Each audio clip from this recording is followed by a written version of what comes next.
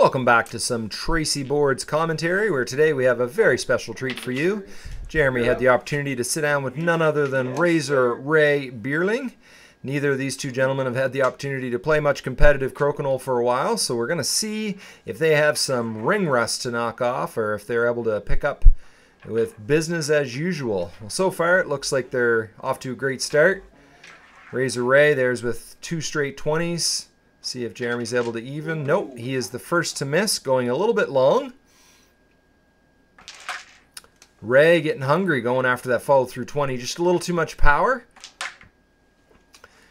Jeremy gets the takeout, keeps it inside the house.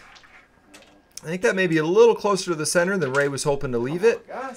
Jeremy went after it, but hit it with a little too much power, lipping right back out. So now Ray has 2 on. Jeremy makes short work of that with a double takeout, driving one all the way through the house. But still, Ray with a 120 advantage. Jeremy, there's no question here. He has to set up some sort of an opportunity to drop a 20, or Ray's going to have him in this very first round. Jeremy's commenting here, pointing out to Ray that he's not really leaving him many great opportunities for a 20, and Ray is saying, yeah, that's the plan, Jeremy. That's how I play. So one last shot here. Jeremy with the hammer shot. He needs the off and a 20. Oh!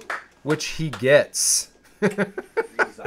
True to childish form, Jeremy doing a little gloating to the camera, pointing out that he just made a, some would say lucky, some would say fortunate, some would say amazing shot in order to even out that first match. So Ray gives him a little bit of applause, appreciating that shot. And I would say Jeremy was a little too focused on the pass shot that he made there, that he messed up the opening 20. So here we are.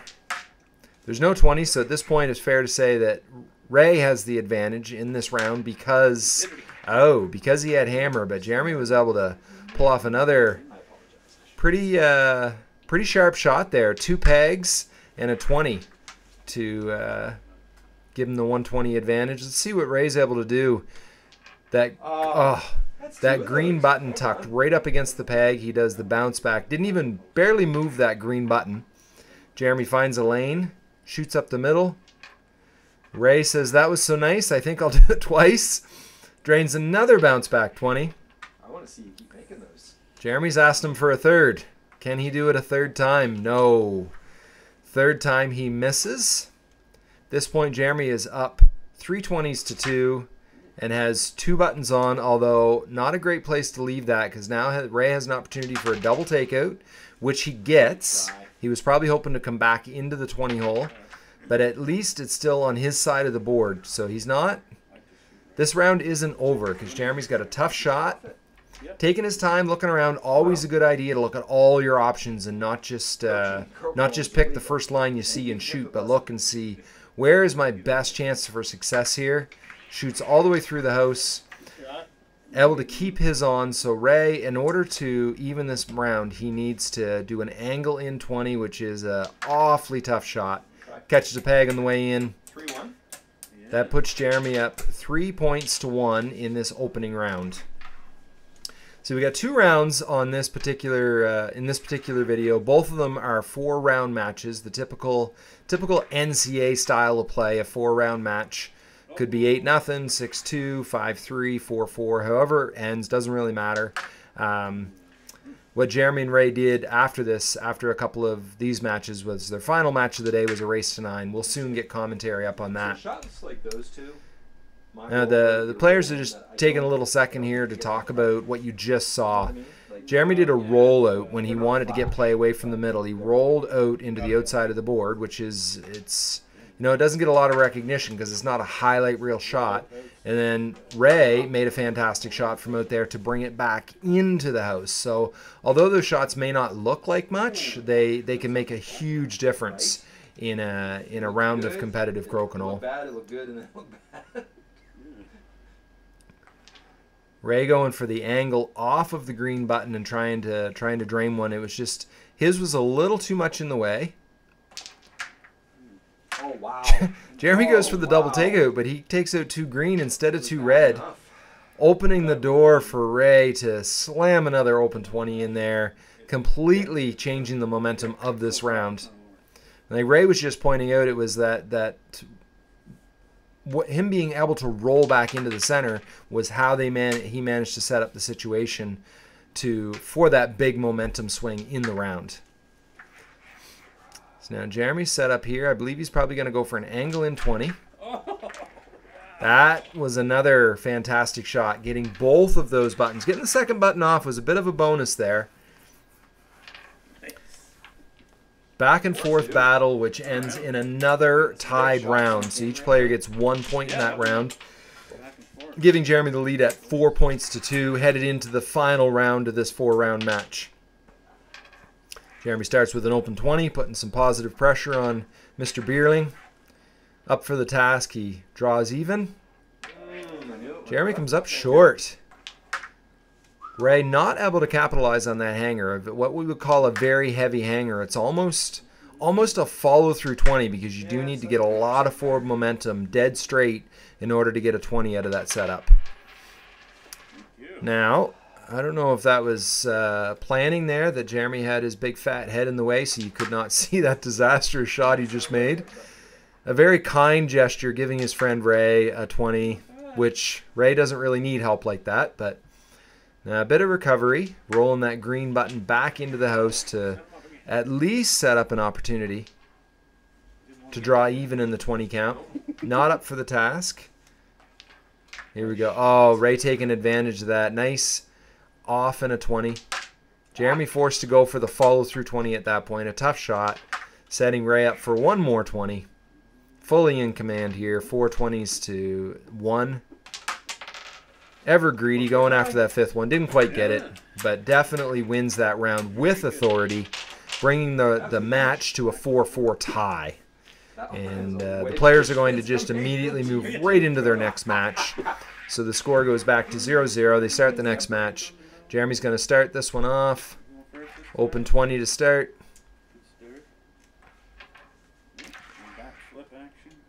Ray with a little bit of a backflip there with his disc. So many 20s, I'm just throwing it away.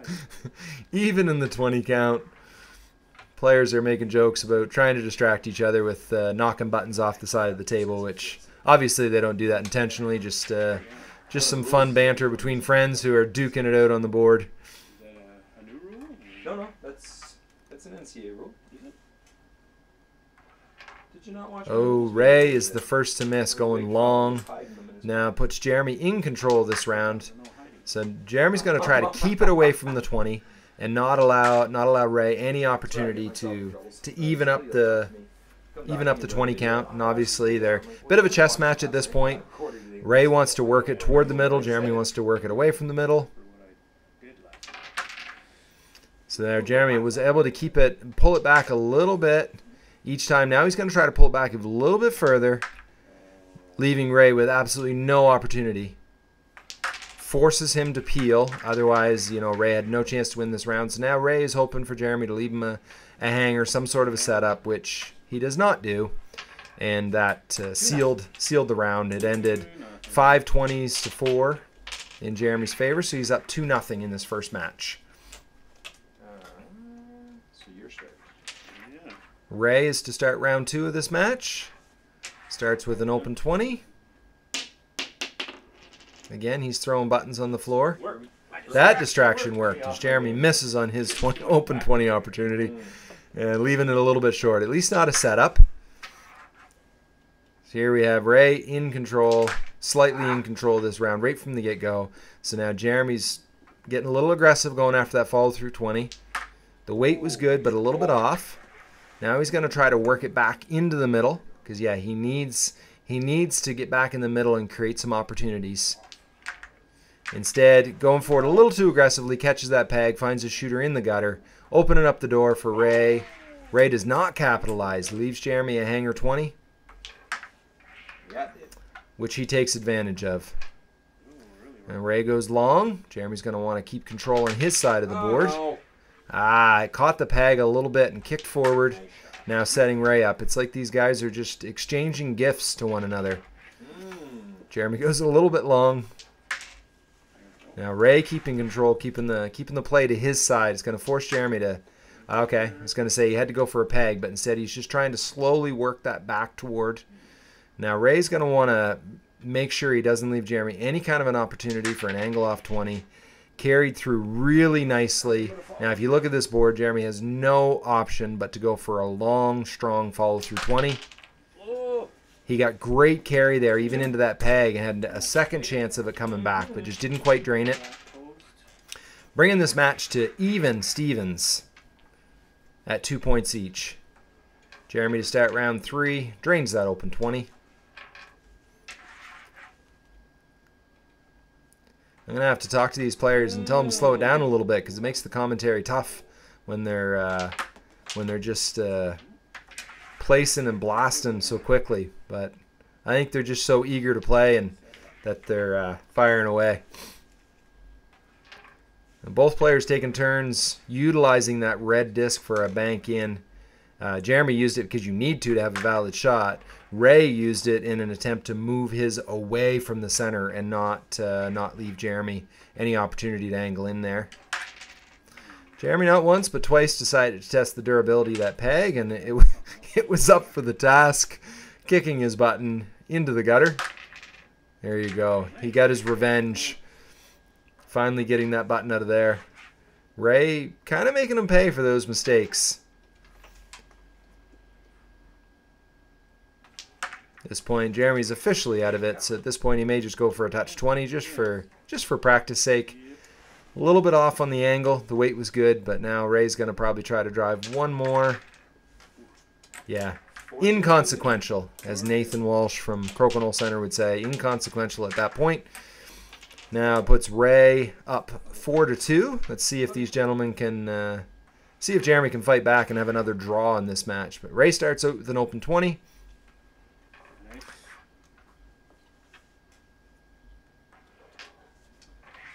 Deal with this thing where my immune system from time to time decides to attack my eye. Oh yeah. Jeremy is the first to miss on this one now, and comes up a little bit short. Fortunately, not setting Ray up, not well anyway. And yeah, Ray probably trying to get away from that center hole there, but left it a little close. See what Jeremy's able to do. Gets the 20, but he didn't get the off. I scraped a branch through my eye while I was playing this guy. Ray draining the 20, putting more pressure on Jeremy, forcing him to try to go for the angle in 20 here. Yeah, there's times when looks like the angle is good, but come up a little bit light as far as the weight goes. So yeah, he's still fighting from behind. Ray up 3-2 in the 20s. Let's see if he gets aggressive here. He did. Got aggressive going after that follow through 20, but still come up short. Probably setting Ray up for a drop back. Ray not able to capitalize on that. Just a little bit strong. Jeremy going for the follow through. Little bit off on the angle. Drifts all the way out to the 5. Now Ray is playing a little bit of trickery here, leaving the green on because Jeremy wants to force play back to the middle. That forced him to try to and successfully attempt to peel everything off there. Ray follows that up with the 20, making that that last shot didn't even matter. He wins this match 6-2. And yeah, so stay tuned. Very shortly, we are going to do the commentary on the race to 9, the final match that these two NCA combatants went at it with. So stay tuned, and hope you enjoyed this match. Make it a great day.